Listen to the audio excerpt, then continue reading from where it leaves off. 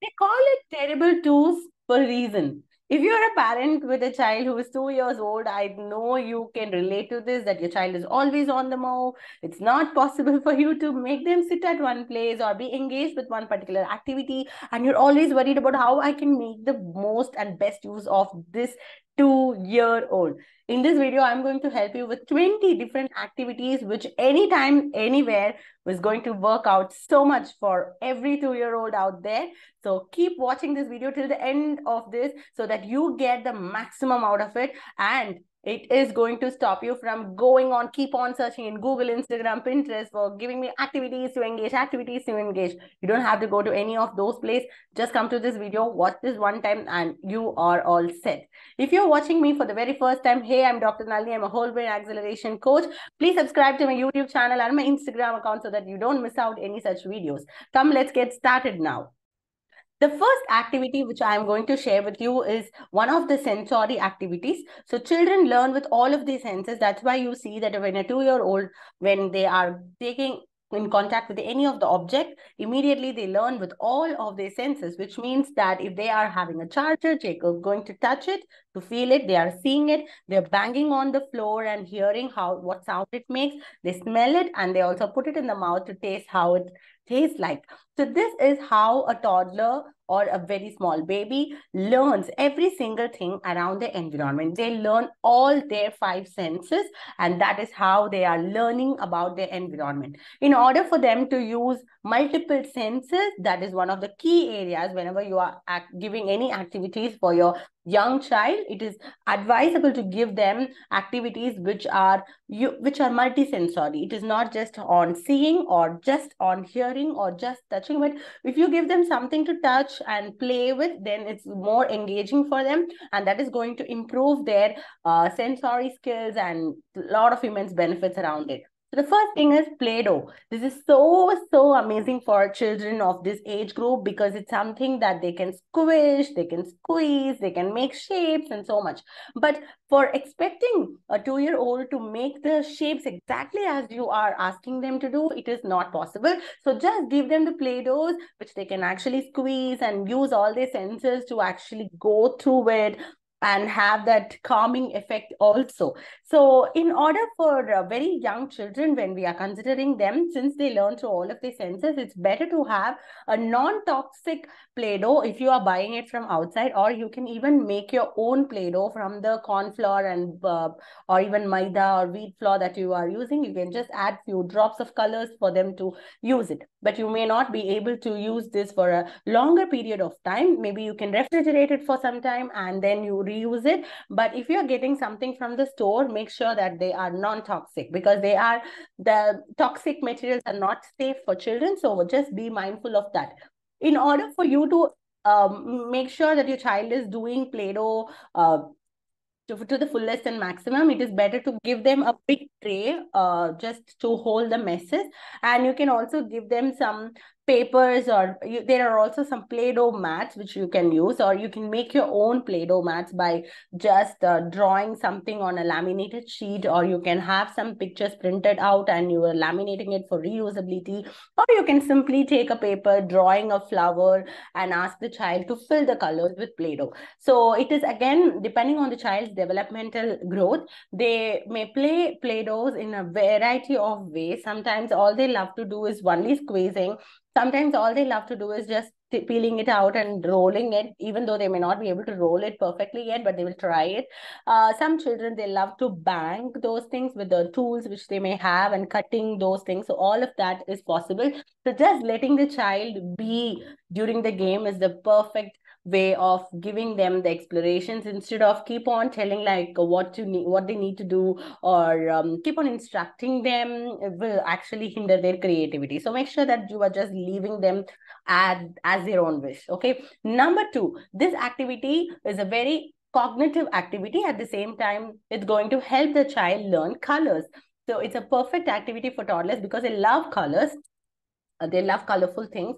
So you can give them activities based on color sorting. So this color sorting means they are grouping a particular object based on the colors. So you can use balls of different colors for this game, or you can use small pom-poms, of course under adult supervision, because pom-poms are very small and they may have the choking effect. So please make sure that you're always on the supervision to the child. You're always supervising them while they are playing with small things.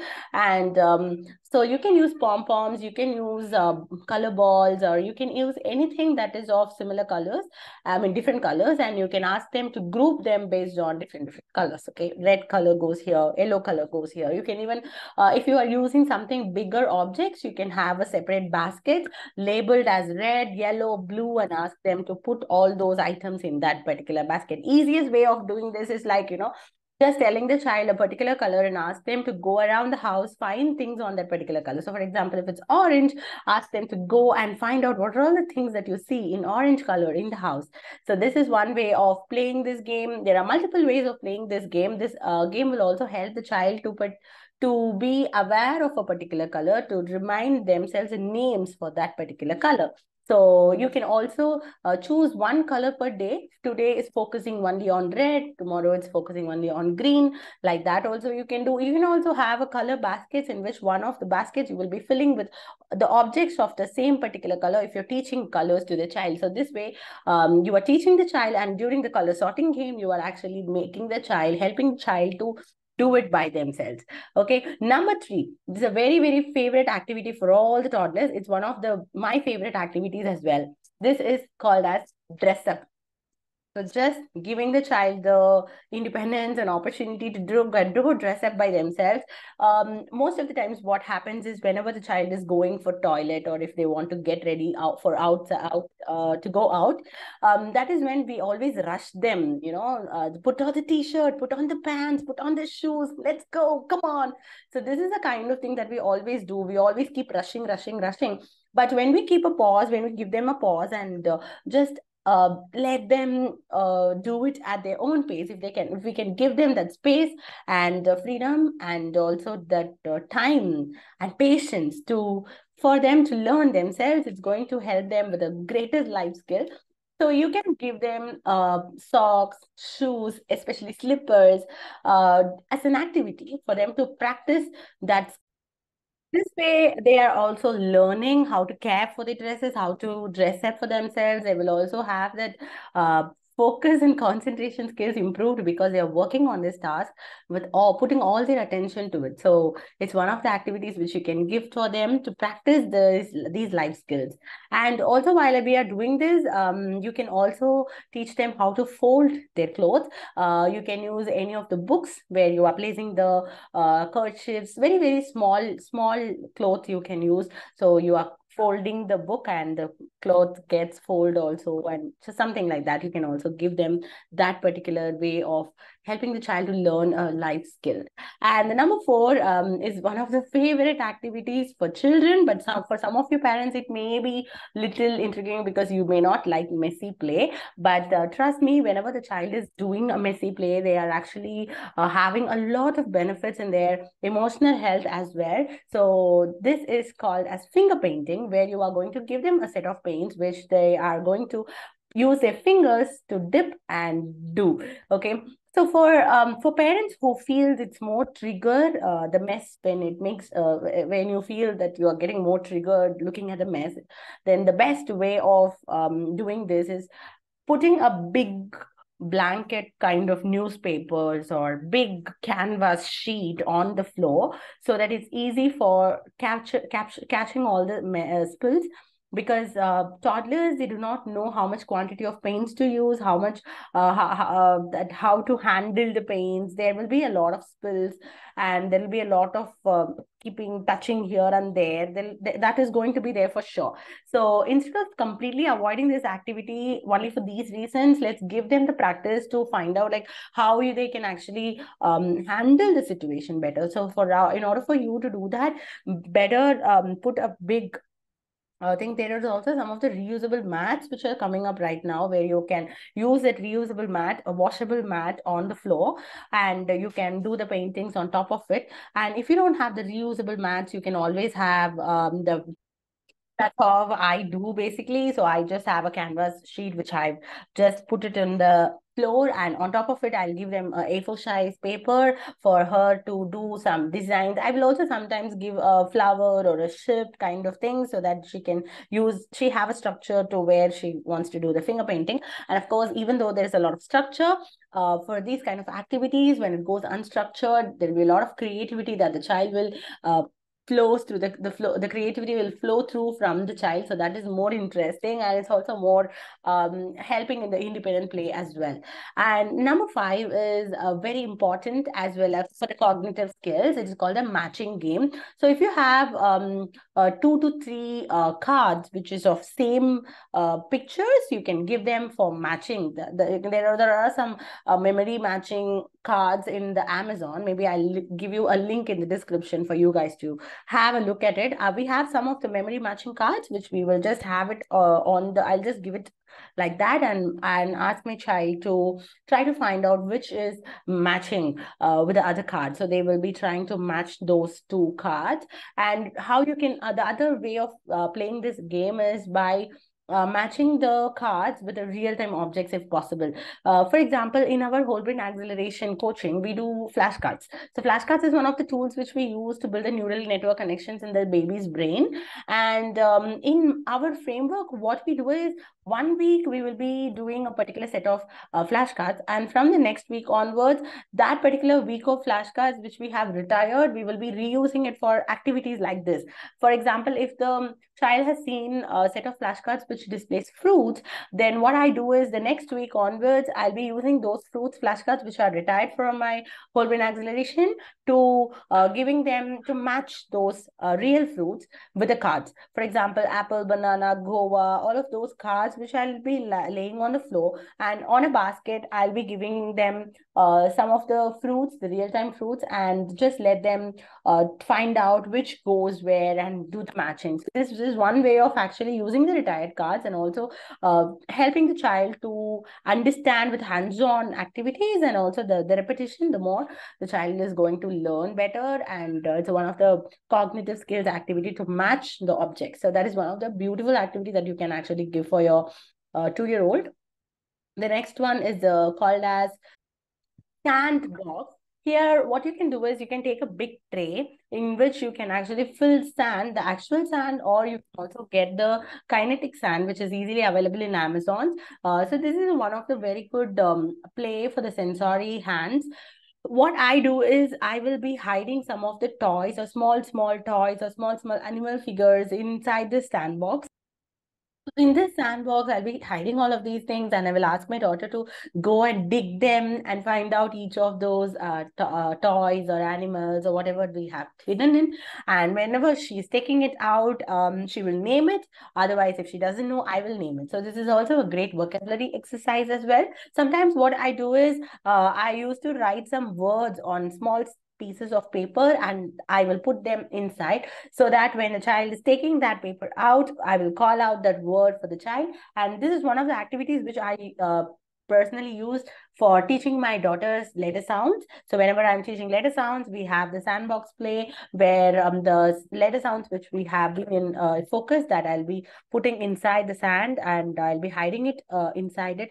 So whenever pulling out that sound, we will call that sound out. So this is how she learned the letter sounds as well. So this is one of the beautiful, again, a messy activity to make sure that you're not triggered for all these messy activities. Make sure that you're putting a big thing on the floor, so that it can easily catch the spills, and it's very easy to clean up as well. The next activity is again a very favorite for all the toddlers out there, the sensory play. So what do I mean by sensory play is that take a big tray and fill it with rice or colored rices or beans or anything that you can the child can have the senses. So it can be played in different ways. Again, you can either do the same kind of hiding something inside the sensory bin and taking it out, or you can also have different types of containers for the child to, like a spoon for them to take and put it inside the boxes, or you can also use the pouring, scooping, and you can also have a funnel to filtering. All of these things, all of these practical life skills can be actually incorporated during the sensory plays. What we love so much is having, I'll just have the tub in which I filled with colored rice or beans, and I have one tumbler, one spoon, one cup, and one tongue. I just keep them to the child. So I'll just let the child to choose whatever tools she wants to use, and I'll just let her to play with it. There is no instructions. There is not much, too much of instructions that I will be giving. I'll just observe how she's playing, and observe which tools she's using, how her fine motor skills are developing. So only that I'll be just observing, and I'll just let her do it. And there are some times when she's not able to use the tongs. I will pitch in and I will teach her how to use the tongs and let her practice. So this is how we play the sensory play activities. The next one that we are going to see today is hiding their toys. It's one of their favorite activities which you can do anytime, anywhere, especially when you are doing busy work. This is one of the go-to activities which you can do. Take one toy and hide it under the blanket or hide it under the pillow, and ask the child to first close their eyes and hide it somewhere and ask them to guess where it is, and let them go and search for it. So it could be something that you can play in on the bed while you're working, when the child is actually roaming around also, so that you can actually balance your work and life. So these are some of the activities which I've used while I'm working, when my daughter used to play. So even now, right now, you can see that while I'm taking the video, my daughter is actually reading some books, maybe pretending like reading, but not sure. But yeah, she's doing her work while I'm doing my work. So this is the kind of activities which I'm telling you, which help us right now when she's after 3 years. Is very helpful. Whatever activities which we did during her 2-year-old is very much helpful during this phase of when she turns 3 years, so that more balance, not much supervision. During the toddler years, there will be a lot of supervision that parents has to give. It may be feeling like you are always there, sitting next to them, watching them all the time, but it's very, very necessary, because the children doesn't know how to handle certain things, and we have to be always keep on supervising, because they have learned through all of the senses. So it's better to give your complete attention when you're doing activities with your 2-year-old, and expect your child to thrive through their life as they are growing up. So coming back to the activities that we are giving to our child, one of the other activities to enhance their auditory skills is called as Simon Says. This is a very favorite activity and very popular. So this way we are actually enhancing the child's auditory skills by telling Simon Says jump, Simon Says dance. So this is one of the very good activities which you can make the child to listen to the instructions carefully and act. So the focus, concentration, all of these things gets built up, and it's also a very fun activity to play with. And the next activity which I'm going to tell you is that alphabet match. From 2-year-old, children can actually recognize letters. I mean, recognize that something is written in the surroundings. So to help them read in future years, this is one of the activities which you can do from the 2 years old, so that they are getting awareness, or print awareness is being established, where they are seeing the alphabets, looking at the letter formation. They can match them. Even with play-dohs, you can use to for them to do the letter formation with that particular alphabet. So it's like more on the way how you are actually introducing the print awareness about the alphabets and numbers also, so that they get to see how it looks like. Even though they know 1, 2, 3, they may be counting, but they may be calling it out only by hearing. They are doing it, but giving them the letter formations is going to help them to learn how it's visible, how it's looking when it's printed. So that is one of the things. I am a very great advocate of teaching children to read, because reading is one of the best gift that we can give to our children, so that they are going to seek knowledge by themselves. We don't have to be all the time available for them to teach them all the time. So they will be able to seek their knowledge if they know how to read. So from my child's 2-year-old, I used to give her activities based on the letter sounds, and just giving them the exposure of the letters, so that she was able to read before she turned 3 years, and that's a big milestone.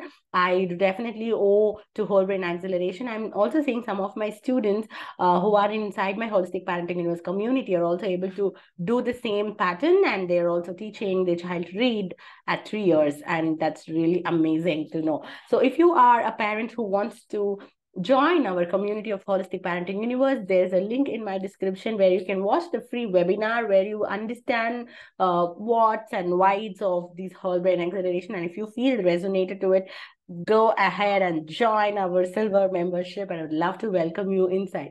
So coming back to the activities, what is the next one?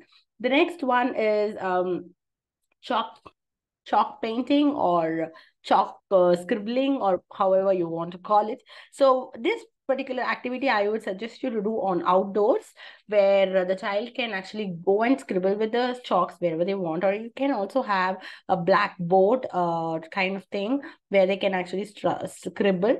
And it's basically a scribbling activity where if there is a rock or if there is a platform, where they can actually just have their biggest canvas. The mother earth is the biggest canvas, and they are just going to do all the chalk structures. They can actually do it. It's a very fun activity. You can also have different colors of chalks for them to use. And the next one is having a ball game. So children loves ball games. You can introduce different kind of ball games to a 2-year-old. You can have a small soft ball which you are using inside the house. You can even have a cricket ball which you are having a toy cricket bat and toy cricket ball which you are using in the outdoors. Or if you even have a football, or where the child is kicking and practicing the kicking skills. You can also let the child watch the ball sports. If any older children are playing in the community, if you are seeing, you can just let them watch how that is being played. So having a ball pit, that's more enjoyable and fun for the child. So introducing ball games is one of the beautiful ways of how children loves to play. And the next one is water. So all children loves water. So you can actually give them different containers like spoons, or bigger spoons, or the glasses, the cups, like that, for them to play with water. They will be just pouring and transferring water from one bowl to the other. So all of these skills are practical life skills, and lot of skills are being developed by using these kind of activities, which we cannot teach explicitly. Only with hands-on experiences, a child is learning by themselves. And all you can do is just giving them that opportunity. You can even add this bath time. During the bath time, you can also add this activity of playing with the water. So it's more fun. And while I'm telling about the bathing, so the next activity comes with the bath foam. You can create a bubble bath kind of thing on the bucket or in the bathtub. You can even add some soap bubbles where you are creating that foam. The most interesting part, how you can make this more interesting, is by putting in some of the animal figurines inside, for example, dinosaurs or the wild animals, the farm animals, and ask the child to help them bath. So you are saying, like, it's a dinosaur bath day today. So you are putting all the dinosaur animal figurines into the bathtub where there's a lot of foam, and the child is going to bath them. It's going to help them with kindness and care for the environment also. And it's a very fun activity for the child, and they love to go to bath, especially for 2-year-olds. When there is a lot of power struggles, they don't want to go to bathing. They always restrict them, and no, I'm not coming. So if you are dealing with that kind of things right now, then this is something that you want to try right away. You're going to fill your bathtub with all the foams, bubble bath, etc. You're going to hide some of the dinosaurs inside, and you're going to invite your child to play our bath, the dinosaurs, and the child will be so excited to do that. And yeah, the next one is another favorite activity. Can it sink? So this is a very beautiful concept to teach your child. Sink and float concept. You can have a container where you're filling that container with water. You're going to take some objects which are sink and which can float. And you can teach your child, just look at this. When it goes inside, it's called sinking. When it's floating outside, it's called floating. And you can now ask your child to experiment with the different objects you have collected and ask them to check whether it's sinking or floating. Of course, you have to be very mindful on what objects you choose, because you don't let your child to put your mobile phones or a charger inside the water to check whether it's sinking or floating. So just have a mindful conversation about that as well if required. The last few set of activities which I'm going to tell you is all about colors, because at 2-year-old children are more fascinated about colors, and giving them activities. I'm going to give you some of the examples where you can incorporate different colored activities. So the first one, the continued one is like having the color balls, just like how you play with the ball games. This is like color balls you're putting into a pit or putting into a basket of different colors, and just let them enjoy it while they invent their own way of playing with it. Like, sometimes the child will take it out and throw it. Sometimes they will take it out and call out the color name. Or you can also have place two different baskets and ask, or one basket out there at a certain distance, and ask the child to put that ball into the basket. So that is one of the ways how you can instruct maybe. So the next one is on the color caves. What you can do is you can create some cardboard sheets of different colors. You can just have small things, and you can ask your child to go and pick different objects from the house where they are going and taking some objects, and they are going to put into that caves of that respective color. So this is again a very fun game. It's also like a treasure hunt game. And the next one is color mixing. Children loves to see how colors are transforming itself. So you can give them different colors of paints, and ask them to mix it up and see what other color it produces, like red and yellow, what color produces green, what color these two colors are bringing out. So like that, the child is going to experiment and see what new colors they are creating from already existing colors. And there is another game how you can play with the play-doh of different play-dohs. What you can do is you can maybe draw up human face or any face, and put hair like structures over there, and ask the child to take different hair colors, different play-doh colors to keep that hair. So when you see different of different faces with different hair colors from play-doh, it's a very beautiful sight to watch, and it's going to create open up a lot of creativity for the child as well.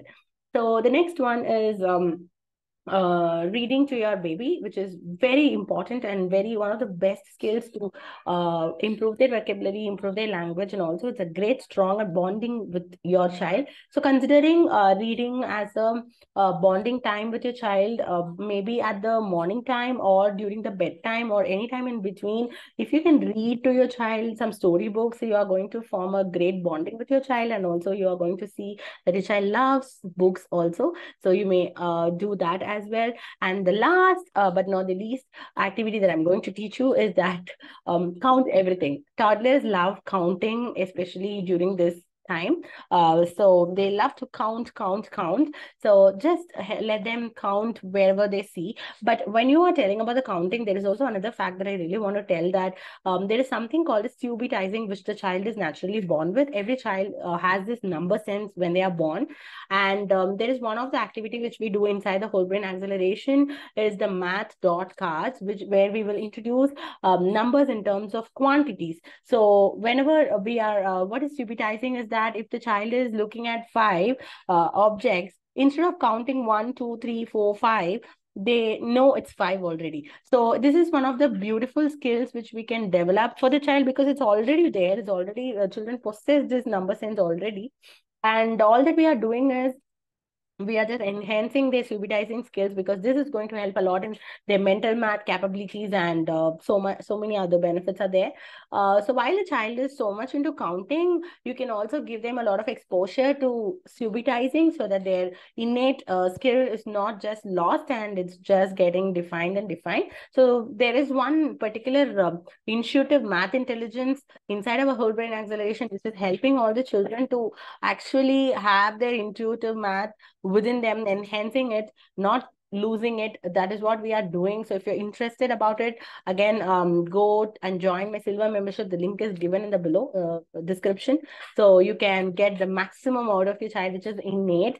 So that is also there. So yeah, so all these activities are some of the ideas which I've given, how you can engage your child, a 2 year old, with a lot of curiosity and a lot of fun. But one thing that every parent has to remember is that 2 year olds doesn't follow much structure. So giving them the exposure, giving them the opportunity is what all we can do. How the child play, or how long they play, is all depends on the child. So let's be open. Even if the child is playing for just 1 minute or 30 seconds or 2 minutes, it's okay, because the first time when they're seeing something, they may feel like, okay, yeah, I love this, I want to do this for a longer time. But the same thing, if it's repeated for multiple days, they, of course, then, oh, I already know it. So the timing which they spend on that particular activity may become less. So it's the time for you to switch different activities or different types of activities. Yeah. So with that, we have come to the end of this video. I hope you have loved this video. Please save and share this video with your friends who are parents who are struggling so hard to engage their 2 year olds. And if you have not yet subscribed to my channel, please go and subscribe to it, because you don't want to miss any of these kind of videos. Okay. So also follow me on Instagram as well if you want to catch up the snippets of my life on everyday basis. So with that, what do you want me to post next video on? Please share that in the comments below. So I read every comment, and I'll definitely give the whatever I'm able to share with you guys. I'd love to do it. So thank you so much for being here. Thank you for staying till the end of this video, and truly grateful for each one of you who are my subscribers and following me, watching my videos again and again. Thank you so much. So I'll meet you in the next video with another topic. Bye bye.